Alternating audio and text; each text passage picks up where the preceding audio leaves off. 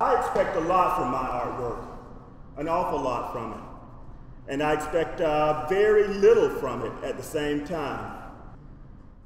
I look for each piece of artwork to soothe me, to heal me. I look for each piece of artwork to inspire me to continue it. I look for each piece of artwork to remind me of where I come from. And I look for each piece of artwork to let me know and guide me where I need to go, to take me further.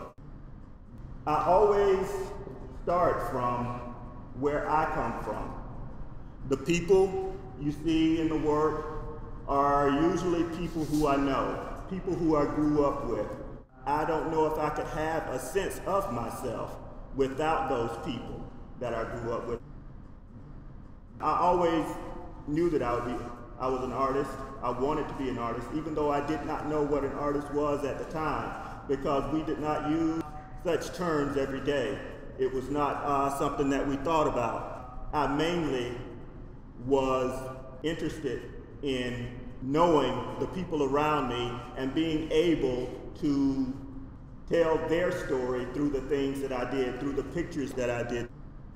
A lot of people who never saw themselves in artwork, who didn't get to see paintings of themselves, who didn't get to see their essence reproduced in wood, in canvas, in ink. I get joy and affirmation when the people in the area where I grew up, when they can see the work and see the stories, and they are reminded of stories. When they see the work, they're reminded of the stories, they're reminded of folklore, they're reminded of the tales.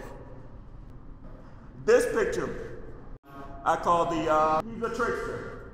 And you'll see a lot of the same emotional content of the characters that I create. You'll see them appear throughout the artwork. And that's because they're my vocabulary. That's how I communicate my ideas, my world. And I use these symbols from my childhood. I try to connect them with symbols from other places. I find a connection where certain symbols meet, where certain ideas meet, and then I try to explain them to myself and internalize them into that vocabulary that I have, that vocabulary of images. I also deal with a lot of the things in our community that we have difficulty with. A lot of the forces that are designed to destroy the community, that are designed to weave its way into communities and rip them apart, or to erase that self-knowledge, or to somehow define us and eradicate our own vision of who we are and replace it with a vision that is not our own. Those types of things I find most detrimental to our culture, to ourselves, to our personal selves.